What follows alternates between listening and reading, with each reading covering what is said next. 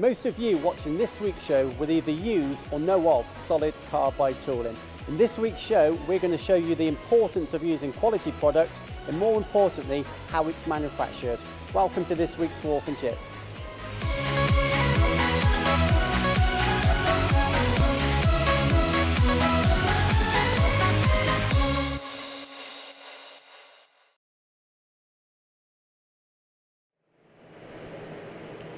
So David, on this week's Swarf and Chips, we want to talk about the importance of using quality cutting tools and here at RENOVO, how they manufacture them. So from your perspective, ZCC Cutting Tools, why is it so important to use a premium product?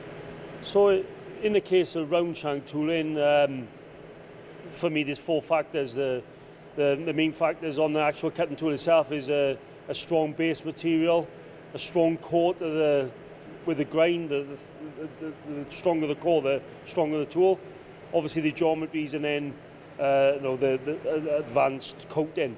But then also you've got the expertise of understanding how to grind a good quality tool also. And today we're focusing on solid shank tooling. Regrinding is becoming more and more popular, I guess.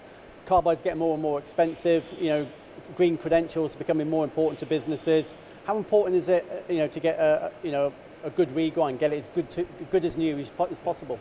It's fundamental. I think that you need to offer that renew service these days.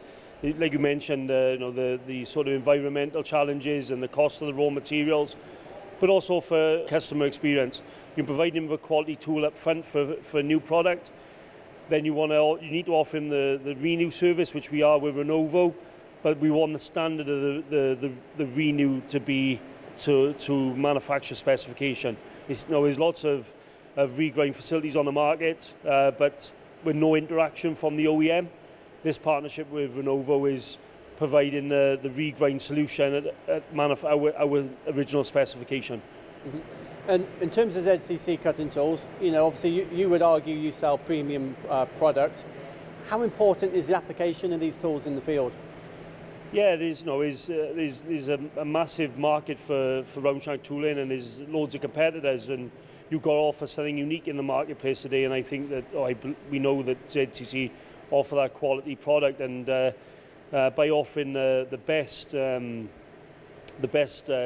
core material with the best grinding techniques, and some of the techniques that we use are unique to the industry, and the advanced coatings. We are sort of providing the customer with the best solutions and productivity solutions for a cost-effective price. And how about benchmarking? Presumably you're always bringing new product to your ranges. How do you benchmark against the current industry incumbents? Obviously, there's a lot of research and development done at HQ before the tools go live. So, we know the sort of performance of the tools prior to it in the market, but we're also looking to innovate as well. We're not trying to sort of copy the market. We want to bring new geometries, new technologies to the market. And within the last 6 months with this partnership, in the pilot partnership with RENOVO, Anthony has seen firsthand the unique geometries that ZCCs are bringing into the industry. And just finally, what would you say to people that buy on price? Obviously, price conscious, that's absolutely fine, but there's a lot of people out there still looking at price before performance. Yeah, I think it's false economy. There's a lot of good carbide out there at a cost-effective price, but sometimes the tooling performance does suffer. What we are trying to offer is a value, a sort of value price, so a premium product, but at a cost that's accessible for all. So whether it's a large blue chip or a SME, you can get a good quality tool from us that's performing up to 3 or 4 times better at the same price point in the marketplace. Anthony, we just spoke to David about the importance of quality tooling and why you should buy premium manufactured tooling. From your perspective, what goes into making a premium tool? So here at RENOVO Solutions, we're only investing in the highest and best quality machine tools, which ultimately deliver a very, very high quality tool. I think from our personal perspective, the highest grade and quality of carbide rod, best design software, best machine tools, best coating, deliver a very, very high quality tool. You know, what makes you different? There's many people that can regrind and mill in the UK, but you're a little bit different to that, aren't you? Yeah, I think one of the key differences is that we've adopted from the outset an OEM mindset. So we've invested in Industry 4 technology right from the start, employed very skilled operators and adopted full OEM geometries and coatings and methodology all the way through the company. And here we're looking at an FX7 linear machine. What are the advantages of linear technology on a grinding machine? The linear technology allows you to manufacture tooling quicker, more efficiently, but ultimately more accurately and with better surface finishes, which ultimately the cutting edge of the tool cuts the material. A better surface finish leaves a better finish on the job. Yeah, I guess the surface finish also helps make it more lubricant, doesn't it? Evacuate that chip from the workpiece. Yeah, absolutely. We can pretty much get mirror finishes on flute polishing operations with the linear machines, which are very advantageous in aluminium machining.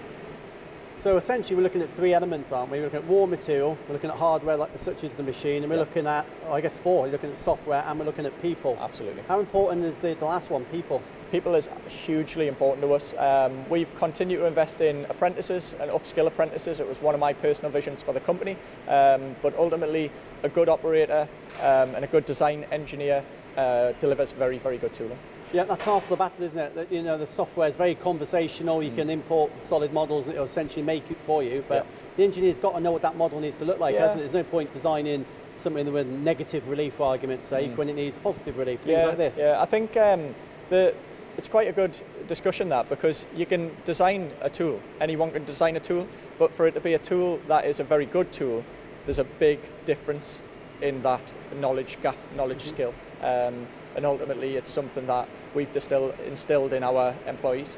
And that's a new tool. How about a regrind? Because I don't know, there's probably 100 companies in the UK can regrind tools. Yeah. RENOVO here, you would argue, is slightly different. Yeah, absolutely. So we don't regrind, we renew, which ultimately, to be honest, sometimes regrinding a tool is more difficult than manufacturing a tool, because you've got to pick up original geometries, you've got to have knowledge from the tool, which you then import into your own tool file. And it's worth pointing out, you're quite a young company, you've come a long way in a short period of time, so you can tell us a little bit about the heritage and where you started. Yeah, so the journey, I worked for a technical distributor before RENOVO. I had a vision for the northeast of England to start a grinding facility. There was a big gap in the market to do so, but there was also a really big knowledge gap. I was really lucky to bump into Peter Dubler from Siemens Power Generation.